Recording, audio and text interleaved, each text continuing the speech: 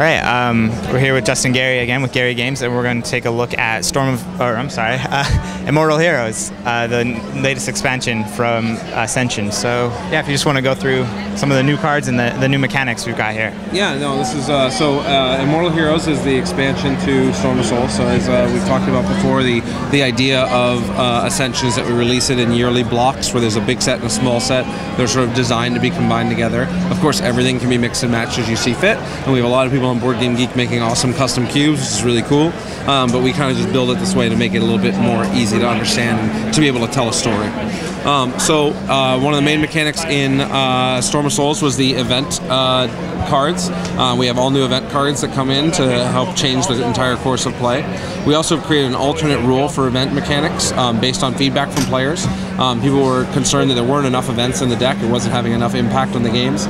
So we have now a series of new event cards that basically you can shuffle any number of them into the deck, take the events out, and whenever a new event card comes up, you flip it, you flip the next event that'll come up. So it has a much greater impact. And this is particularly relevant if you want to combine these sets with like Chronicle of the Godslayer or Return of the Fallen, because it doesn't dilute it as much. You just add in more new event cards.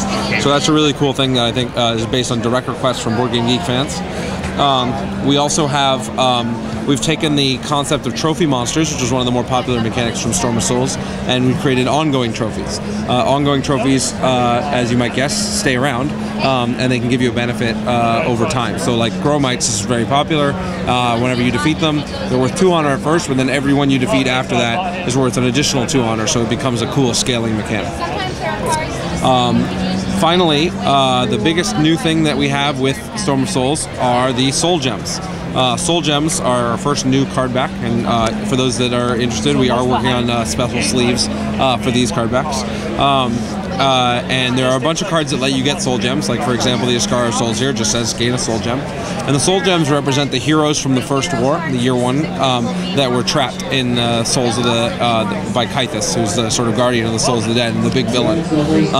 Whenever you get a Soul Gem, you flip over the card, and it's an effect you'll recognize, but the difference is you have to use that effect at some point during your turn, and then afterwards it's banished.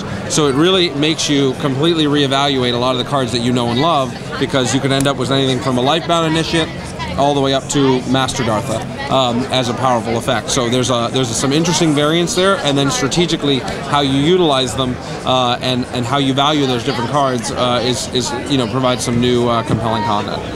So those are the big features. You can see in the video, and you probably will be able to decode. We've spoiled all the cards to this point, so there's tons of new cards. Everyone's something cool and different, and so it's just more of the Ascension that you know and love. And we just showed it off for the first time at Gen Con. We sold out. We sold out here at PAX already. It's day 1.